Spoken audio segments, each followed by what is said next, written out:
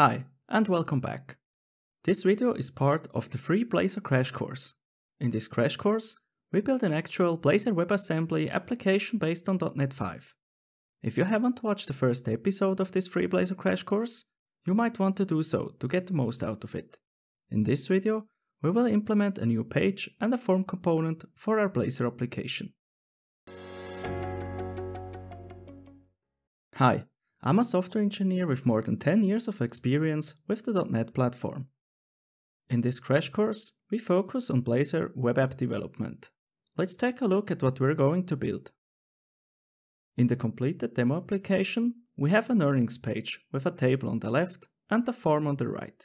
In this video, we're going to implement the page, the menu item, and the form. We're not going to build the table yet. If we click on the menu item, we navigate to the page. If we click on the Submit button in the form, we display text on the page. We're going to implement API access in another video of this free Blazor Crash Course. Additionally, we implement basic input validation for our form.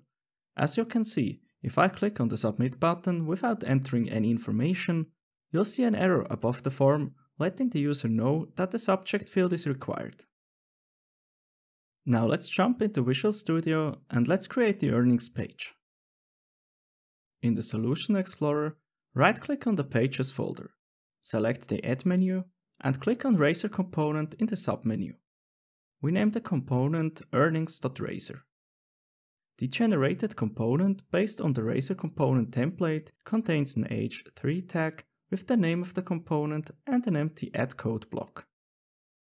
To turn the component into a page, we add the add page directive above the template.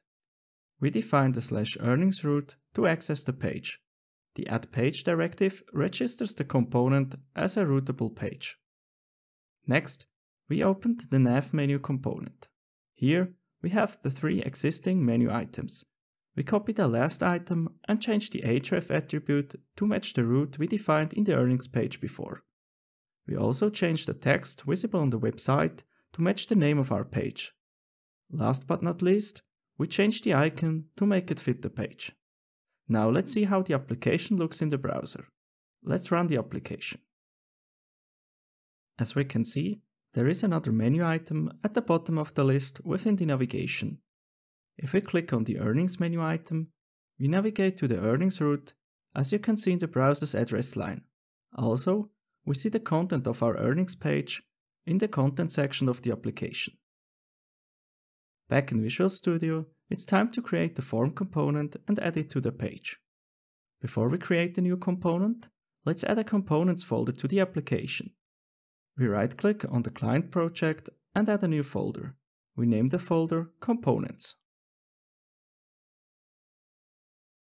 Next, we right-click on the Components folder and choose to create another Razor component. We name the component Earning Form. Now let's replace the generated template with the following card structure. In the body section of the card, we use the Edit Form component. It's a default component from the Microsoft.ASP.NET Core.Components.Forms namespace.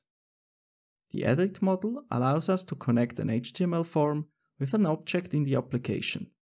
It has 2 properties. The model property accepts a reference to a model, and the onValidSubmit property accepts a callback method that is called when a user submits a valid form. We need to create a model class to hold the data for our form. Let's create a new class in the components folder called Earning Model. Because we want to focus on Blazor development in this crash course, I copy and paste the content of this model class. The earning model defines a datetime property called date, a string property called subject, a category of a custom enum type, and a decimal property called amount. Before we can continue our work on the earning form component, we also need to implement the earning category enum in the shared project. Let's quickly add this code as well.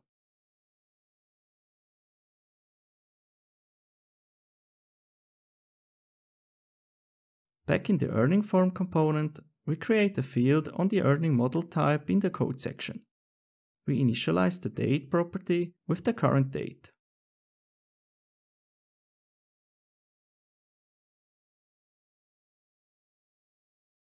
Next, we define a public void handleValidSubmit method. This method is called when a user submits a valid form. As I said earlier, we're not calling an API right now, but want to show a text on the component.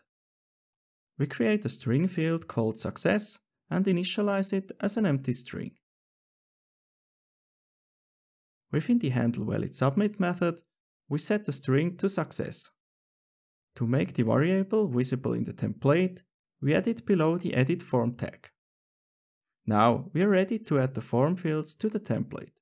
To save us some time, I insert a snippet and take you through the important pieces. For every field, we use a div with the form group CSS class applied. We also have a label that describes the field. Now let's talk about the Blazor specific part of the form fields. Blazor offers predefined components to handle HTML input fields. For example, we have the input date component that we use to fill the date property. We bind the value of the HTML input field to the model using the addBindValue attribute. We provide the field that receives the input value as the value of the attribute. Of course, you have full code completion support. The other fields work similarly to the input date component. Blazor offers an input text component to handle text fields, an input select component to handle dropdowns, and an input number component to handle numeric input fields. All those components have in common that we can bind the value property to the form model. We need to do one last thing before we can run the application. We need to import the namespace for the earning category type used for the category field. At the top of the component, we add a using statement for the financementor.shared namespace. Now let's save all the files and let's start the application to see if we can use the form. When we navigate to the earnings page, there is no form. Well, something went wrong, or isn't it? Let's head back to Visual Studio. Open the earnings component. As we can see, we do not include the earning form component in the template. Let's fix that. Below the h3 tag, we insert a tag with the name of the earning form component. Again, we have code completion that helps us find the correct component. The fully qualified name of the component makes a template hard to read. Let's import the namespace instead. At the top of the earnings component, we add a using statement for the financementor.client.components namespace. It allows us to remove the namespace in front of the earning form component tag. Let's start the application again. We navigate to the earnings component and, this time, we see the form on the screen. Let's click the Submit button. As soon as we click, the success message appears below the Submit button. That's great. However, now that we have the form, we want to implement simple input validation. We want to make sure that the user provides the information we need. First of all, let's define the validation rules. We open the earning model class again and add a few attributes to the property definitions. The properties are decorated with annotations from the system.componentModel.dataAnnotations namespace. We make all 4 properties required and limit the length of the subject property to 50 characters. Back in the earning form component, we add 2 predefined components as children for the edit form component. The data annotations validator component tells the edit form component to respect the data annotations we defined on the model class. The validation summary component outputs the validation errors. Let's start the application again. Once again, we navigate to the earnings page and press the Submit button. This time, we do not see the success message because the form is not in a valid state. Instead, we see the error messages provided by the validation summary component above the form fields. We fix the error by providing an input in the subject field and press the Submit button again. This time, the success message appears below the Submit button. Congratulations! You implemented your first Blazor page and your first form component. This video is the second part of the Blazor Crash Course. You learned how to create Blazor components and how the add page directive allows you to create the route to the component, effectively making it a page. We also looked at how we define a form with different input types and how to handle the submit of a form. We also implemented input validation for the form fields. In the following video of this series, we'll be discussing and implementing API handling. You'll learn how to load data from a backend and save information collected in the form we created in this video.